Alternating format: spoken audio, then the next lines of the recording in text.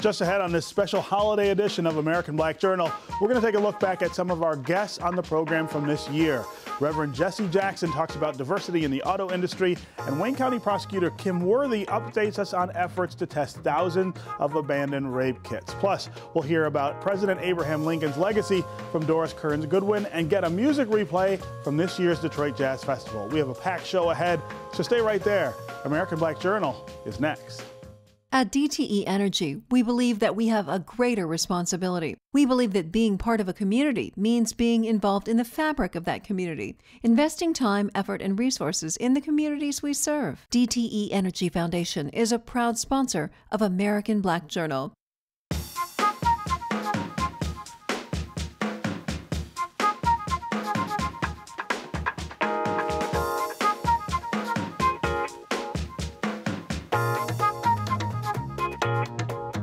Welcome to American Black Journal. I'm Stephen Henderson. Every week on this program, we bring you interviews that are inspiring, educational, or entertaining. We talk about the topics and issues that matter to our community, and we explore the traditions and achievements of African Americans. Today, we're pleased to replay some of this year's notable conversations.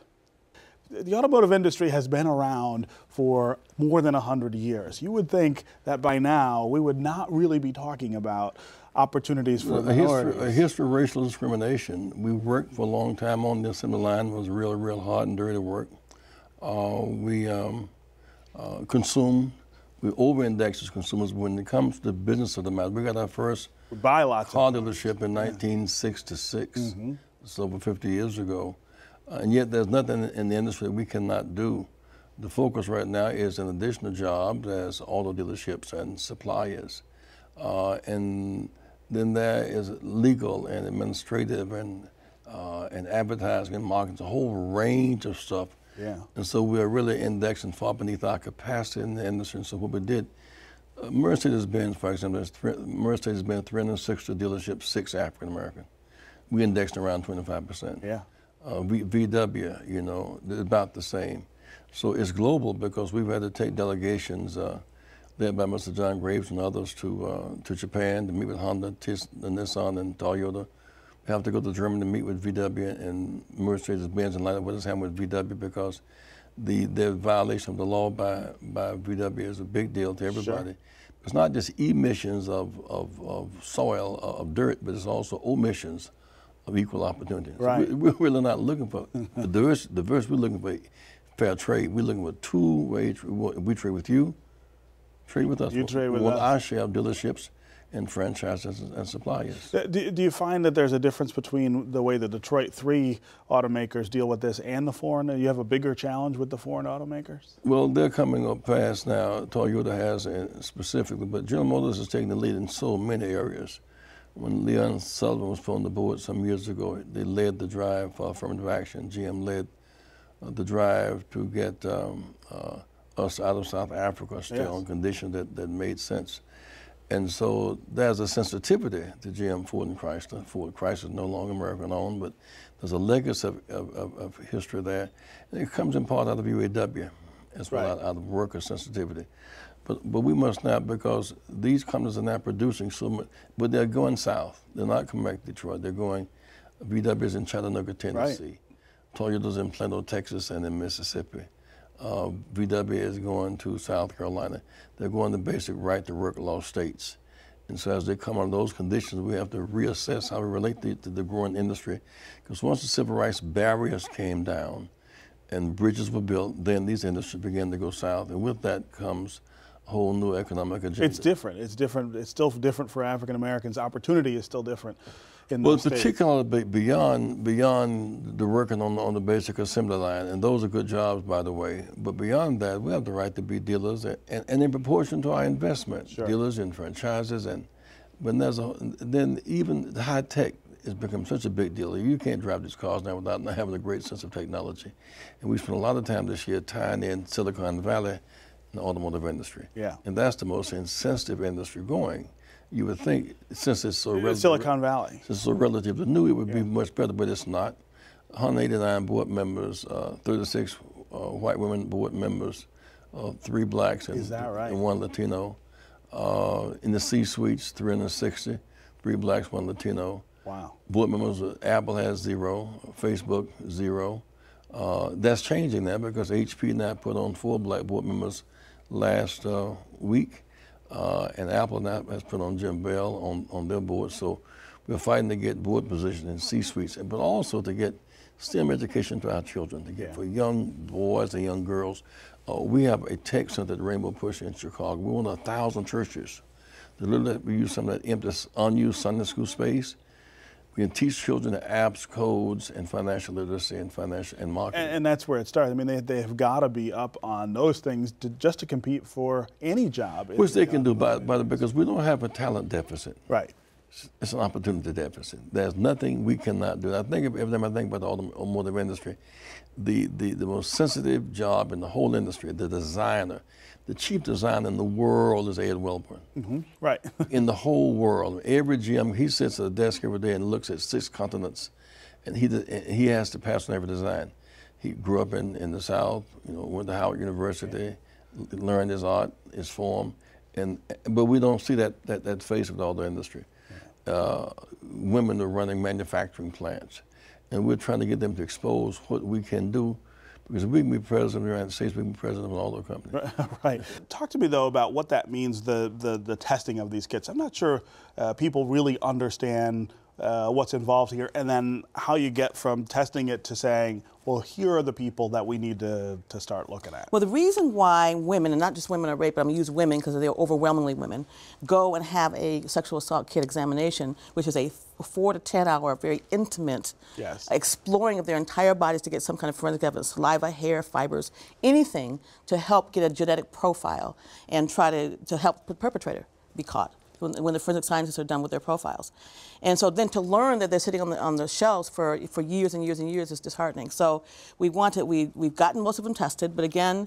And testing them means taking the evidence that's in the kit and matching it against... The scientists will take whatever evidence is in the kit and try to, and hopefully you have enough genetic material to make a profile that can then be loaded and entered into CODIS. And CODIS, C-O-D-I-S, is the DNA National Database. Right. And so if I'm a criminal in Kansas, for instance, there is a genetic profile of me in that database, and if I had committed a rape in Detroit at some point, it would. If there is a profile of you in there, and we put a profile then that matches, it can match to you. But there are 2 different kinds of hits. It either matches to a known person, or it matches another case. For example, if a woman was raped and the nightgown was taken and put into evidence, and the forensic scientist pulled a profile from that nightgown and put it into CODIS, it could possibly hit to a piece of evidence in another case, but we don't know who the person is. Okay. And how many of the kits are you getting those kind of multiple hits? Well, we so far, and again, the testing, more and more testing is coming in every day, and we have 288 identified serial rapists, so people who are in the system more than once. And then, like I said before, we have 1,133 CODIS hits that we are to work with. Right. And so that next step is saying, all right, well, let's go find these people and bring them to justice. Let's take each individual hit, work up a case the way it should have been worked up when it first happened. So you have to still go find the victim, you have to find the defendant, you have to find the witnesses, any other evidence besides just the DNA evidence, and put the case together the old-fashioned way. And so we discovered these kits in 2009. We've done a lot of work since then. Most of them are tested now. But now we have another kind of backup or backlog in my office, where we have over 600 cases right now where we have DNA hits that have to be investigated. They're waiting to have an investigator assigned. Yeah, and that gets to all the problems that you have with resources, and you just don't have enough people. Exactly. Up until a couple months ago, we had 2. And contrast that with the city of Cleveland, who discovered about 4,000 kits several years ago. They had 35 investigators. I think 25 to 35 investigators to our 2 that we had. Now we have 7, because we have 5 that have been embedded from the Detroit Police Department at no cost to us. And then we're getting ready to hire more because we have funds that are being raised and coming in. Right. And the time that these investigators need to spend with these kids. I mean, we're not talking about weeks or months. In some cases, this is going to be years before you can. Sometimes clear it all will. This up. You know, we made a decision early on to assign 5, 6, 7 cases to one investigator because we want to make sure that they're investigated thoroughly. And so sometimes we can find the victim in the first phone call. Sometimes it takes months to find the victim. Sometimes it takes a long time to find the defendant. And sometimes we get lucky and everything's done fairly quickly. And so you never know when you pick up that CODIS hit file what you're going to and how much time is involved. It's very, very investigative heavy. Yeah. Very much so. Right. And since they're all going to be embedded in my office, they're working side by side with the prosecutor, so search warrants and whatever we need can quickly be gotten. And it's great for the investigators because they know exactly what prosecutors need to have a successful case in court. When I was growing up, I didn't have a doubt that there wouldn't be support structures in place to get me where I was going. Today, I run into too many children that are actually hopeless. They're not dreaming like we were able to dream. And their prospects are limited because they're disengaged. Right. And so, what I want to do is to really be a part of a child-focused effort in Detroit moving forward. Okay. From education to health to family and economic security of families. So that list that you read, it sounds long, but it all works together. But it all works together. Absolutely. So if I'm looking at the work that the Kellogg Foundation is doing in Detroit right now, give me some examples of ways in which you're fulfilling that mission. One of the things that I'm most proud about is one of our grantees, the Detroit Parent Network. You hear a lot about how families need to be engaged, and the foundation has an entire family engagement strategy, and we're very much focused on how parents are understanding what's happening in their community and owning the advocacy of how to move communities forward. Right. And for viewers who are not familiar, the Detroit Parent Network is a group of parents who are trying to disseminate information and set an agenda for improving educational choice and opportunity in the city, right? Absolutely. Yeah. Yes. And so you guys are helping to fund that. Absolutely. Yeah. And we also, you may hear of many investments we've made in education in Detroit. Sure. And you'll know that that's both in the Detroit public school system and in very successful charters. What we want is systems that work. Right. And we've been very intentional about finding those that are really developing children toward success. And where do you feel like we stand with that? And just in terms of the investments that you guys are making, I mean, most parents in Detroit, I think, are frustrated by the current state of the public schools, the lack of choice other than those schools. Where are you seeing your investments start to pay off? First of all, we have a lot of work to do in this area. Right, sure. And where we believe we can be most successful is in the very early ages of children. Okay. So we've been looking very much even before kindergarten. Right. Those 0 to age 8, that time frame. Those years, those really development years. Prenatal. Sure. Working with the mothers and the families. But we believe that, and research shows that investments there really pay off for children. And we want to make sure that, as we move forward, that we give children the best start. Looking at those preschool programs, the Head Start programs we've invested significantly in a collaborative for the Head Start grantees here in the state, in Detroit. In Detroit, yeah. Up next, we'll continue our look back at the past year on American Black Journal. We'll bring you interviews that focused on history, on medicine, and on music. But first, here's a look at some important moments in Detroit's Black history. I'm Ken Coleman with a look back at African American life in Detroit. This week in 1951, Duke Ellington headlined the Cotillion Club's annual fashion charity ball at the Greystone Ballroom. In 1964, the Detroit branch NAACP urged the Michigan Civil Rights Commission to study police brutality against blacks. And in 1987, the Scene Dance Show ended its popular run on WGPR TV 62. These are significant events this week in Detroit's Black history, taken from the book On This Day, African American Life in Detroit. Black history, career opportunities, and the arts are topics we talk about all the time here on American Black Journal. This year we had guests who brought us interesting information on the Detroit Jazz Festival, blacks in the field of medicine, and President Abraham Lincoln's fight to end slavery. Of course, his presidency is baptized in cannon fire, immediately plunged into the Civil War, and a series of very tough decisions about how to guide the country through that, but also how to end slavery, which becomes, of course, the central theme of his presidency. In 1863, he signs the Emancipation Proclamation, which is very controversial at the time, not just because it's about slavery, but also because it's an enormous exercise of executive power. So. That's something that it seems like we have been struggling with since the Constitution was written. Where is that line between what the president can do and what he has to wait on, sometimes a very reluctant Congress, to help him with? You are absolutely right. I mean, even at the beginning, while he would have wished to deal with slavery when he first entered the war, he knew that he didn't have the power as president because slavery was protected by the Constitution, saying that property was protected in the South. So he's just at the beginning went for keeping the Union together. That was his message in the inauguration. It's what he did the first couple of years, even though people were saying you have to do something about slavery. Yeah. It was only when he finally realized that as commander-in-chief he had extraordinary powers that he wouldn't have simply as president. And the African Americans were being used by the Confederates in building trenches, in cooking, in helping the cause. So he knew that he could argue that war necessity allowed him to take this huge step of an executive order for an Emancipation Proclamation. But it was what he would have liked to have done even earlier had he come to a position in the war where he knew it could be legitimized. Right.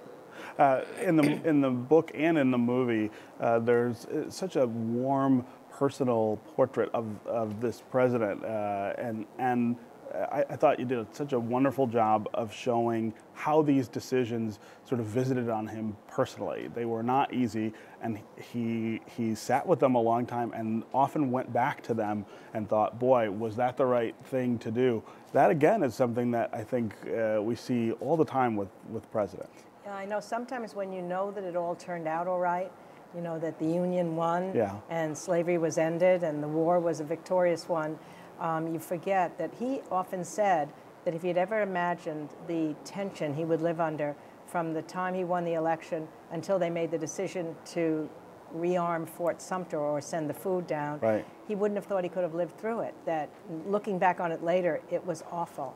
And I think that's what makes him so accessible to us, is that he was vulnerable. He did have his sadnesses. Yeah. He had his great sense of humor. I mean, when I was working on the movie with Tony Kushner, what mattered to me more even than whatever story they chose to illustrate him was what kind of character is he going to come across as. And I thought Daniel Day-Lewis just perfectly portrayed the Lincoln that I knew, even to the point of walking like Lincoln walked, like a laborer coming home at the end of a hard day, and telling those funny stories. Yes. I kept teasing them, you have to put humor in, because that was a big part of the way he whistled off sadness, as he said, through his funny stories. Yeah. And they did it. And when I first saw the clip of the movie, actually the first group cut of it at Steven Spielberg's house, I came away thinking I wasn't even watching a movie. I was watching Lincoln. You were watching him and talking. Screen, it was so exciting. Wow. I was surprised to see these numbers. When you think about the progress that has been made with regard to African Americans in higher education since 1978, you would think that medical school and medical school for African American males would be the same story as for other fields and people. Obviously, it's not. Tell me why that's true. Well, you know, I think, Stephen, there's a number of factors. I've been in healthcare since 1989, and I've been around Texas, California, and now Michigan, and it's not surprising to me to see the data. And I think you have to think about a number of things going on in our society that contribute to it. I mean, I think first and foremost that African Americans, particularly in large urban settings, still have gaps in terms of educational access. Sure. When you think about career access and career opportunities, oftentimes you think about people doing things when they see others like them doing it. Mm-hmm. And you don't see a greater preponderance of African-American male, particularly physicians. And when you look at higher education in general, what you see, particularly in terms of African-Americans, you see more African-American females matriculating to college than males. Than males, sure. And so when you think through those kinds of demographic factors, I think that's leading to some of the issues that we're seeing in that report. Right, right. And so what are some of the things that you've got to do to try to reverse that? I mean, that's a long trend, 1978 till now. Sure. What are we missing? Well, I think that one of the things that many folks are focusing very heavily on are pipeline programs. And there are a number of pipeline programs that exist across the country. And pipeline programs are generally intended to target individuals who would likely have interest and aptitude, but who may be unawares of that career as an opportunity for them because there's no one in their family, there's no one in their community who has pursued it.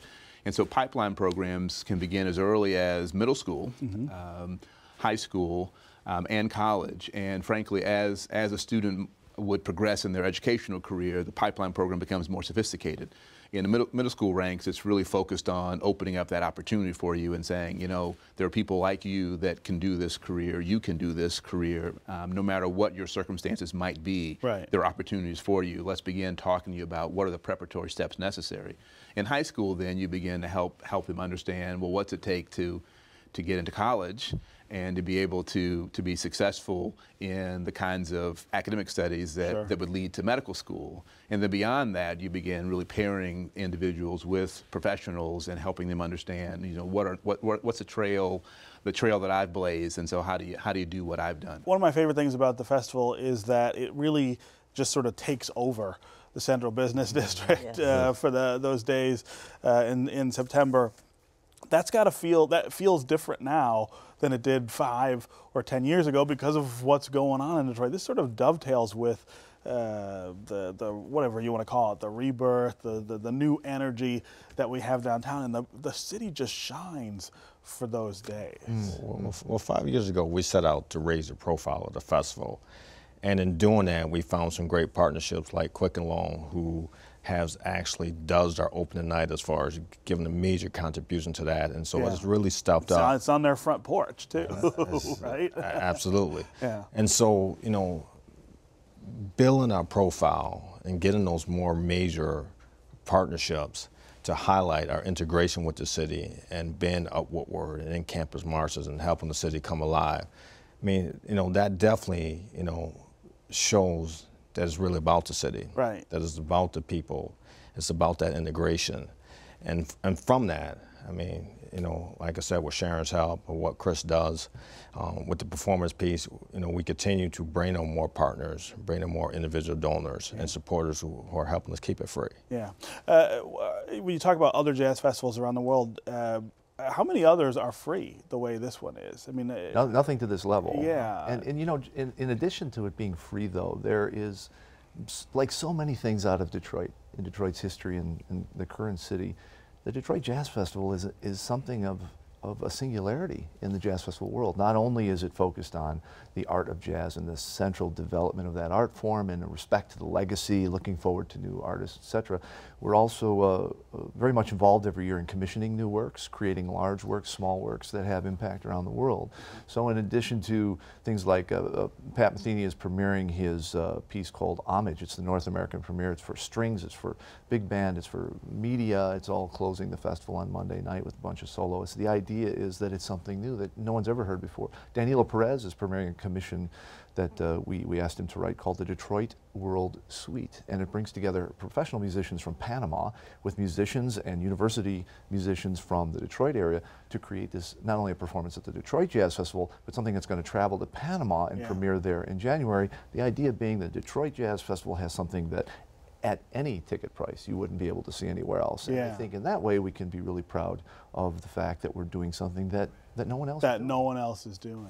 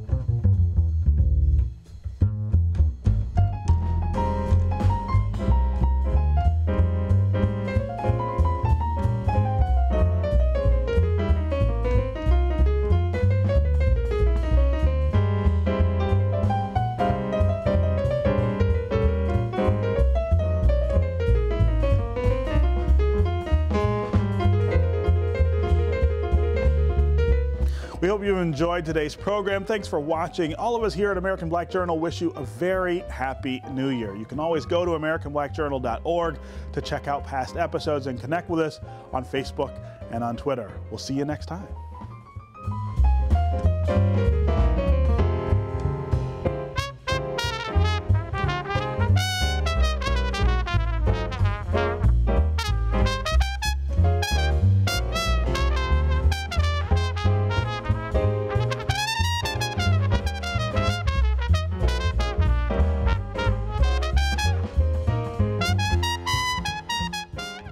At DTE Energy, we believe that we have a greater responsibility. We believe that being part of a community means being involved in the fabric of that community, investing time, effort, and resources in the communities we serve. DTE Energy Foundation is a proud sponsor of American Black Journal.